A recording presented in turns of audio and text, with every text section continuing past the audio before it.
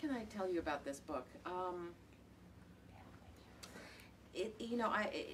I realized that All Over Creation was published in 2003, and now it is 2013, which means that there's been 10 years between these books, and that's a considerable amount of time passing. And it really makes me understand that books are time beings too, and they take the time they take to write. And you know, as much as one would like it to be otherwise, you know, as much as one would like to be a fast writer, as much as one would like to put out books more, you know, more frequently, sometimes that just doesn't happen. And what I've learned, you know, I've really learned in this decade, this past decade, I've learned two things. One is that I'm a very impatient person, and the other is that I'm a very slow writer. And these two things do not play nicely with each other.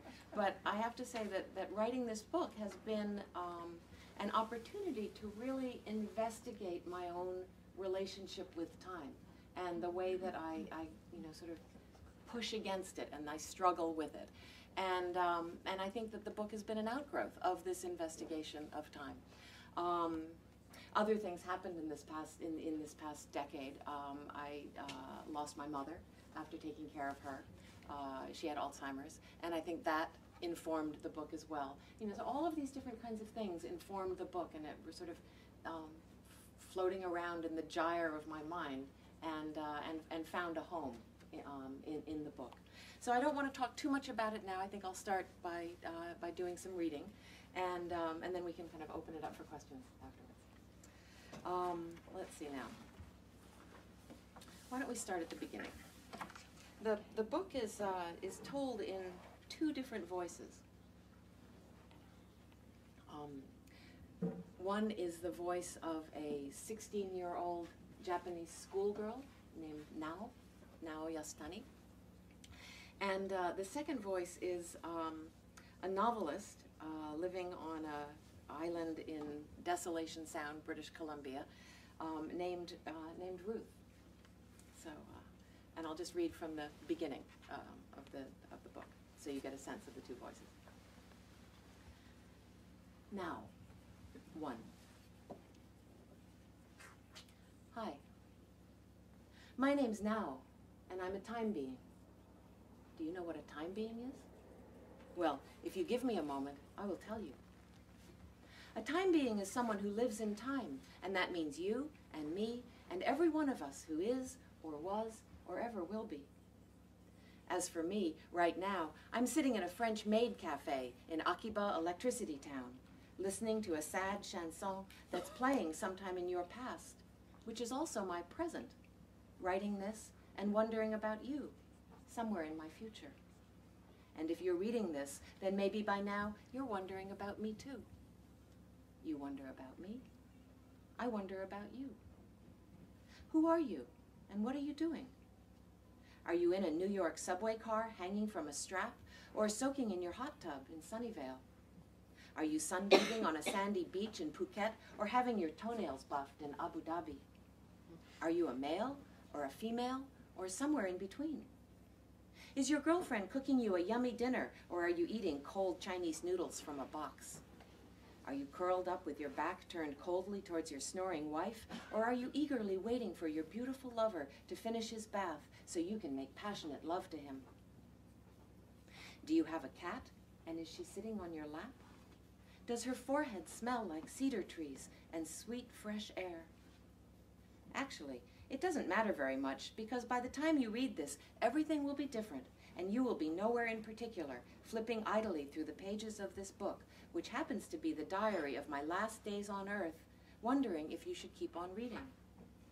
And if you do decide not to read anymore, hey, no problem, because you're not the one I was waiting for anyway. But if you do decide to read on, then guess what? You're my kind of time being, and together we'll make magic. 2. Ugh, that was dumb. I'll have to do better. I bet you're wondering what kind of stupid girl would write words like that. Well, I would. Now would. Now is me, Naoko Yasutani, which is my full name, but you can call me Now because everyone else does. And I better tell you a little bit more about myself if we're going to keep on meeting like this. Actually, not much has changed.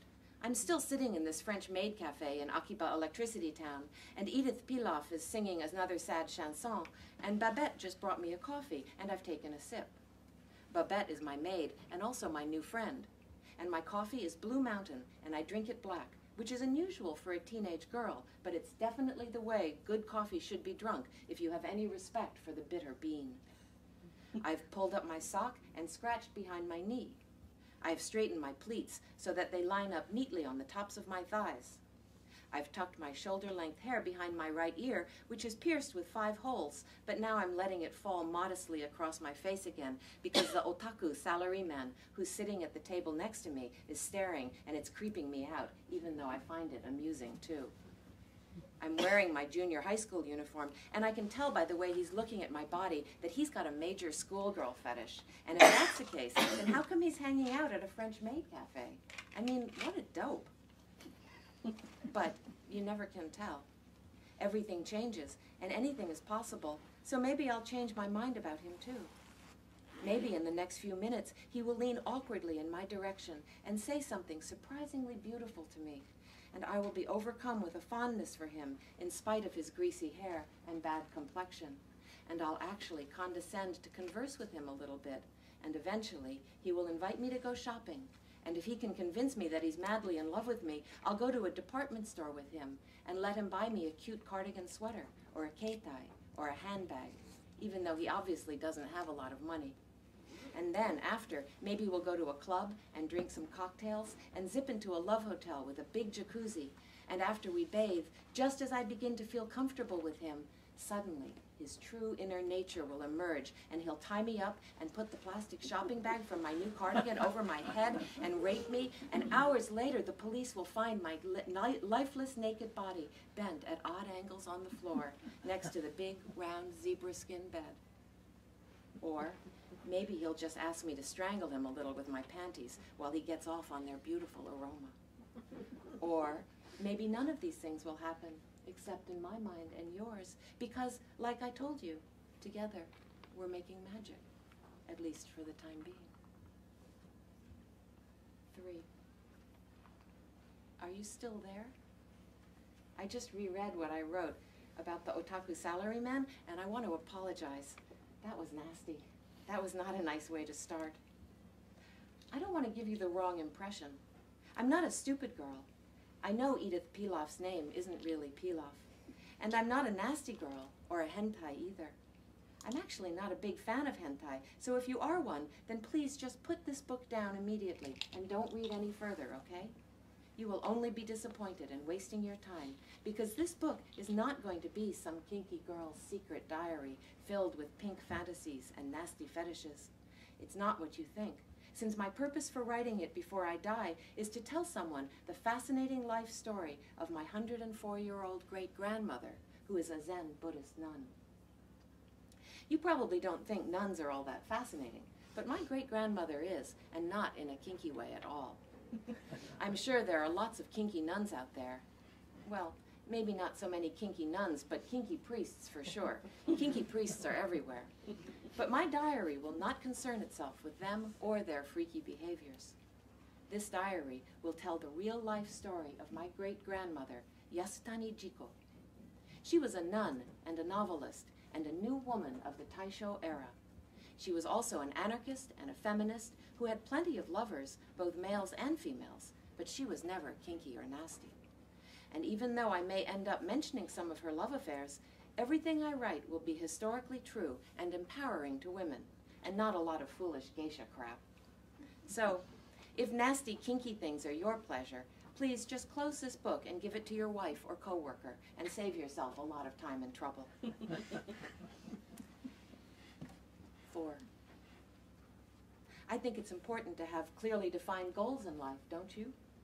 Especially if you don't have a lot of life left. Because if you don't have clear goals, you might run out of time. And when the day comes, you'll find yourself standing on the parapet of a tall building or sitting on your bed with a bottle of pills in your hands thinking, shit, I blew it. If only I'd set clearer goals for myself. I'm telling you this because actually I'm not going to be around for long, and you might as well know this up front so you don't make any assumptions. Assumptions suck. They're like expectations. Assumptions and expectations will kill any relationship, so let's you and me not go there, okay? The truth is that very soon I'm going to graduate from time. Or maybe I shouldn't say graduate because that makes it sound as if I've actually met my goals and deserve to move on, when the fact is I just turned 16 and I've accomplished nothing at all. Zilch. Nada. Do I sound pathetic? I don't mean to. I just want to be accurate. Maybe instead of graduate, I should say I'm going to drop out of time. Drop out? Time out? Exit my existence. I'm counting the moments. 1, 2, 3, 4. Hey, I know. Let's count the moments together.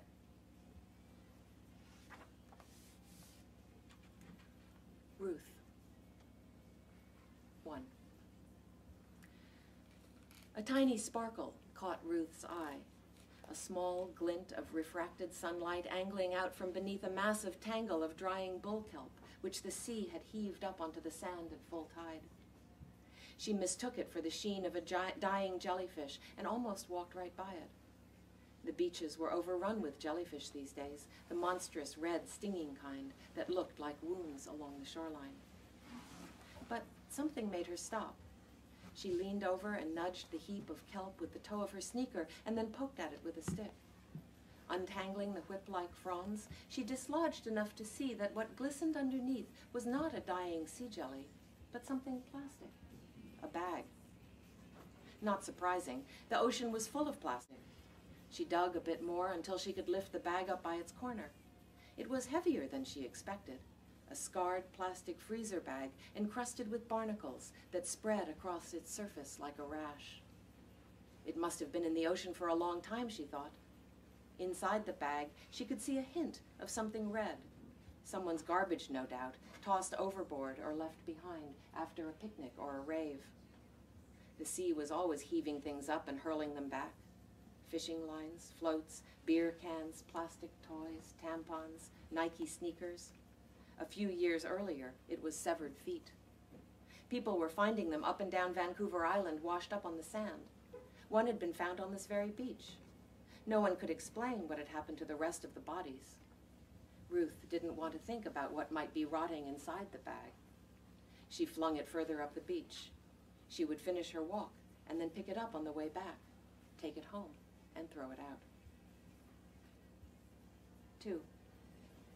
"What's this?" her husband called from the mudroom.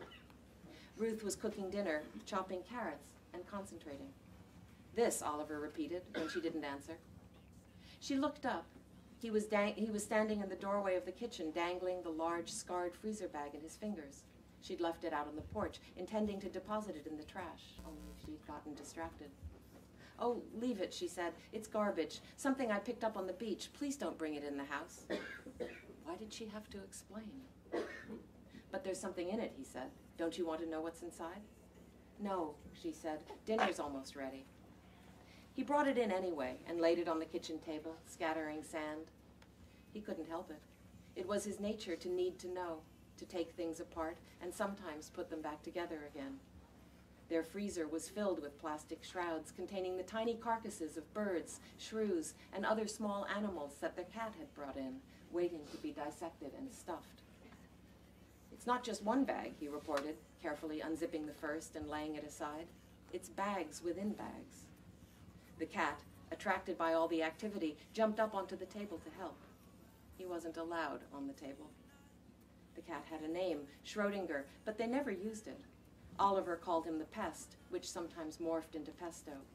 He was always doing bad things, disemboweling squirrels in the middle of the kitchen, leaving small, shiny organs, kidneys or intestines, right outside their bedroom door where Ruth would step on them with her bare feet on her way to the bathroom at night. They were a team, Oliver and the cat. When Oliver went upstairs, the cat went upstairs. When Oliver came downstairs to eat, the cat came downstairs to eat. When Oliver went outside to pee, the cat went outside to pee. Now, Ruth watched the two of them as they examined the contents of the plastic bags. She winced, anticipating the stench of someone's rotting picnic, or worse, that would ruin the fragrance of their meal. Lentil soup. They were having lentil soup and salad for dinner, and she'd just put in the rosemary.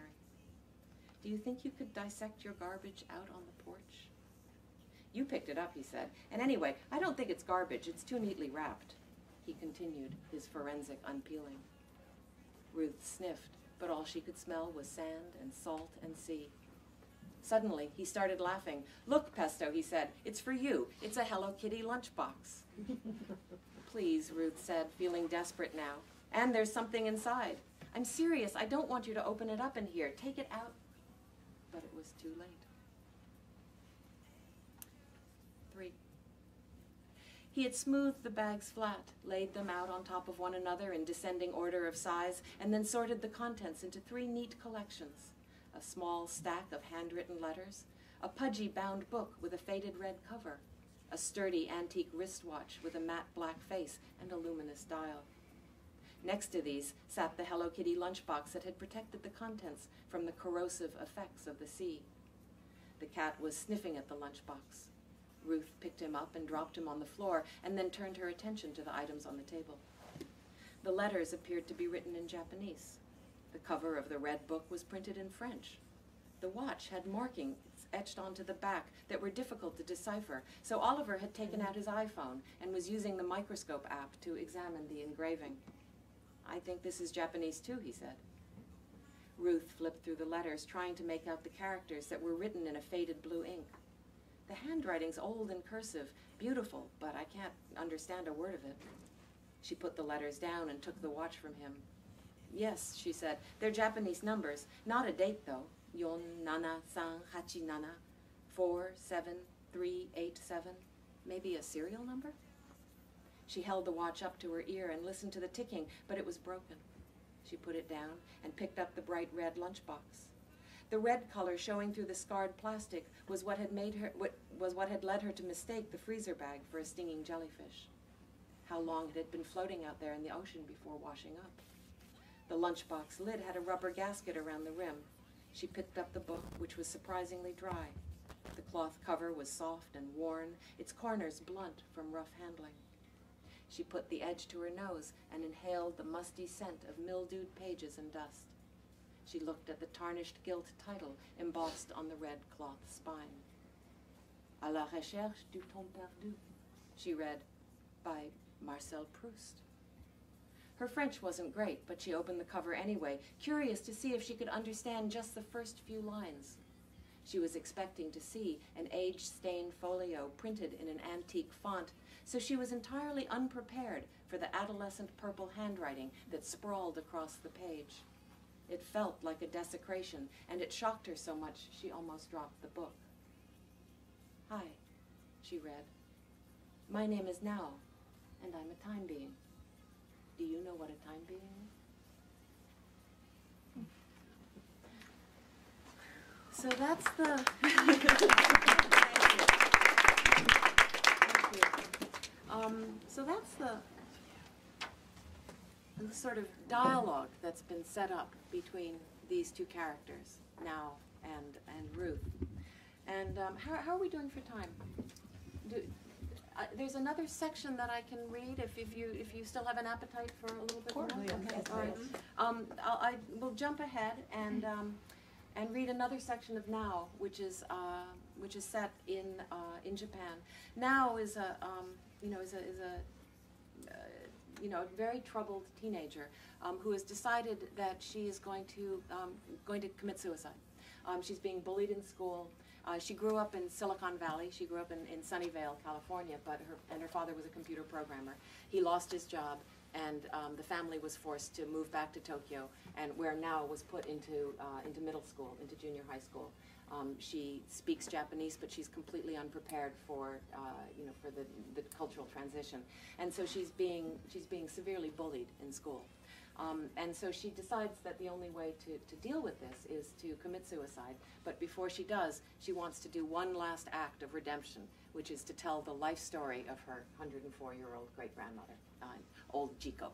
Okay. So In this next scene, Now has been sent to old Jiko's temple, okay, in northern Japan, and old Jiko is in a way, old Jiko is the only trustworthy adult in Nao's life, and old Jiko is helping Nao sort of cope with her problems, and she's taught Nao how to meditate.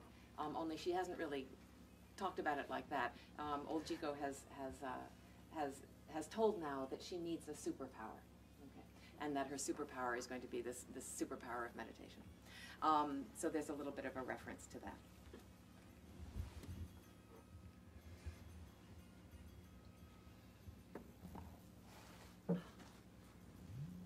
Now, 1.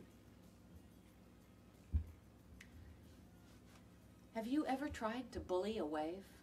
Punch it, kick it, pinch it, hit it, beat it to death with a stick? Stupid.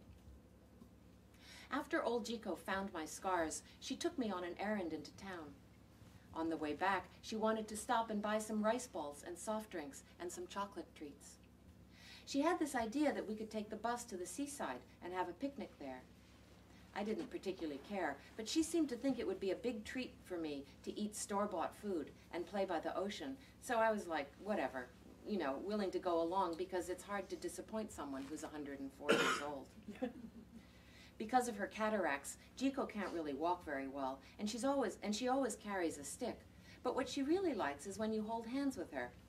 I think holding hands makes her feel more confident, and so I got into the habit of holding her hand when I was next to her.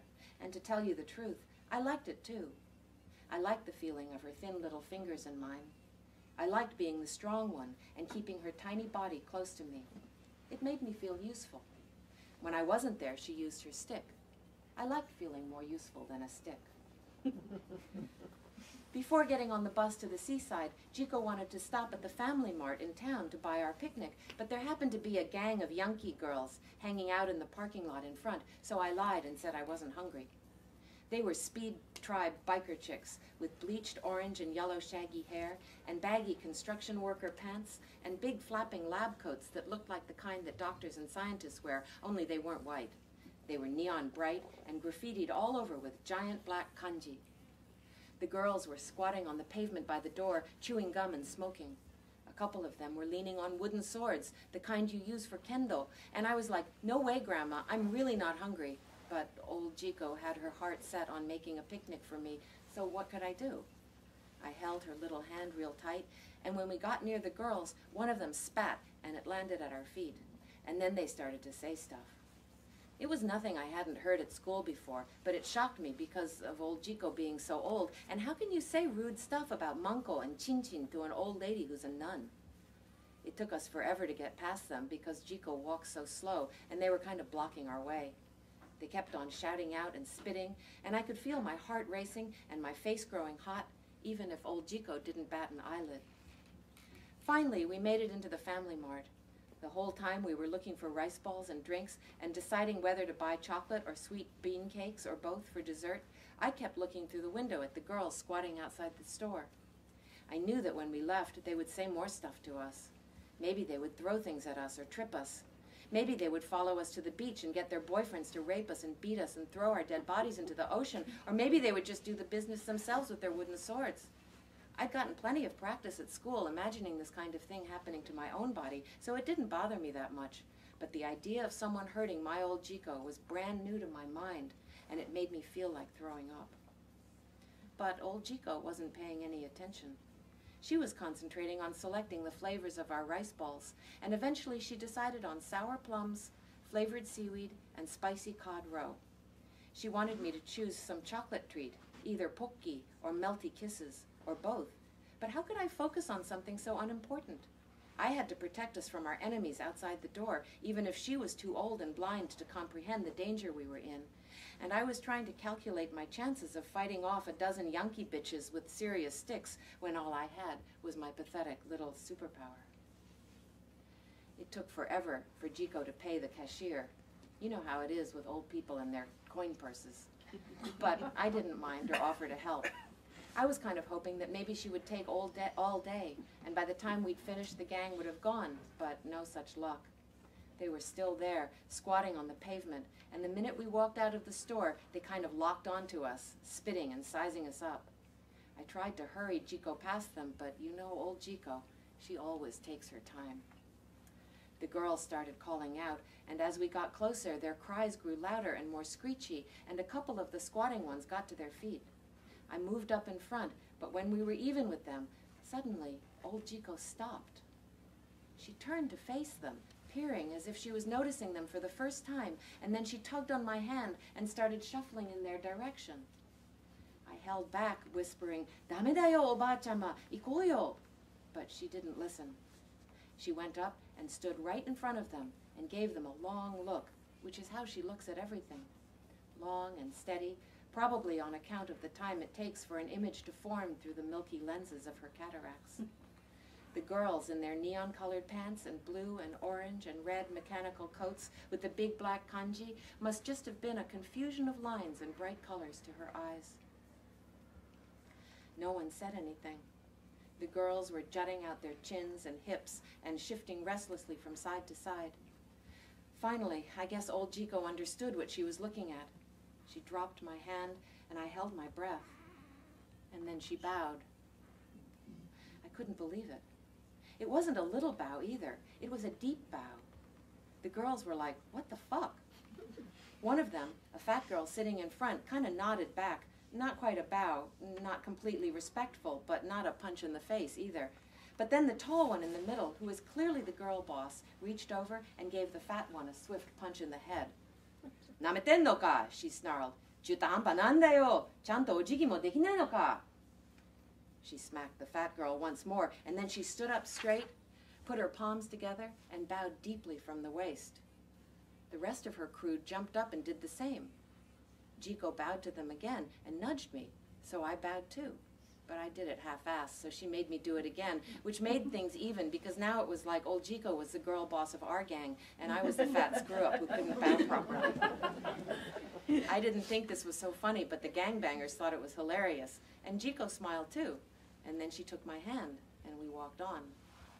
When the bus came, Jiko sat by the window and looked out at the parking lot. "I wonder what omatsuri it is today," she said. "Omatsuri?" "Yes," she said. "Those pretty young people dressed in their matsuri clothes. They look so gay. I wonder what the occasion is. Muji remembers these things for me." "It's not a matsuri. Those were gangbangers, Granny. Bike chicks. Yankee girls." "They were girls?" "Bad girls. Juvenile delinquents. They were saying stuff. I thought they were going to beat us up." "Oh, no," Jiko said, shaking her head. "They were dressed so nicely. Such cheerful colors."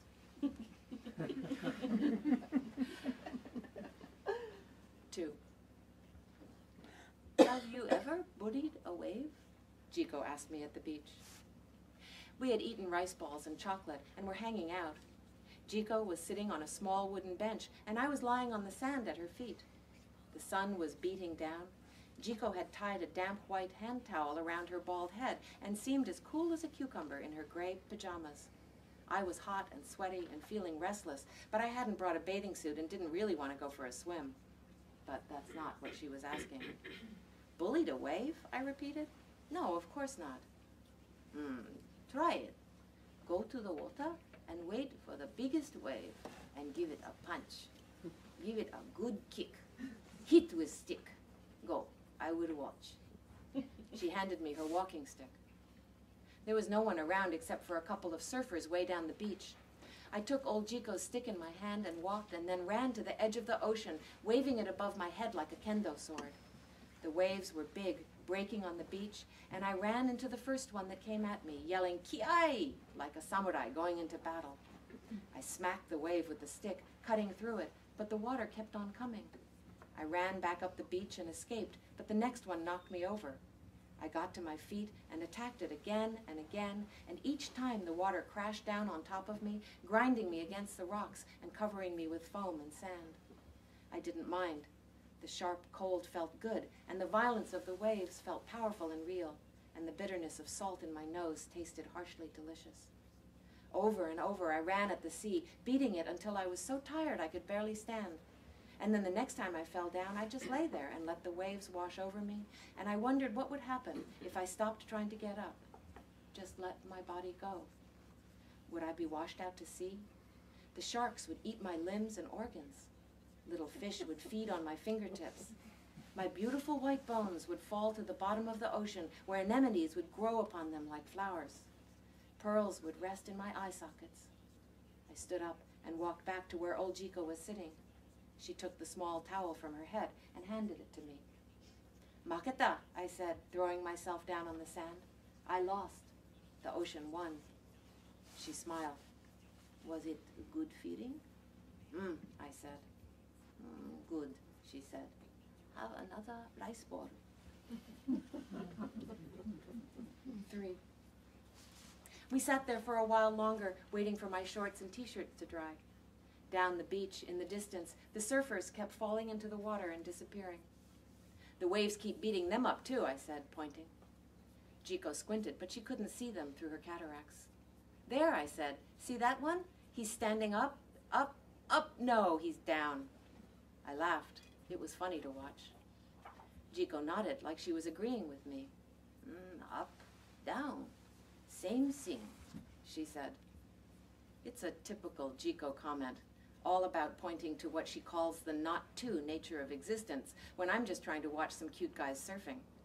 I know better than to argue with her because she always wins, but it's like a knock-knock joke where you have to say who's there so the other person can tell you the punchline.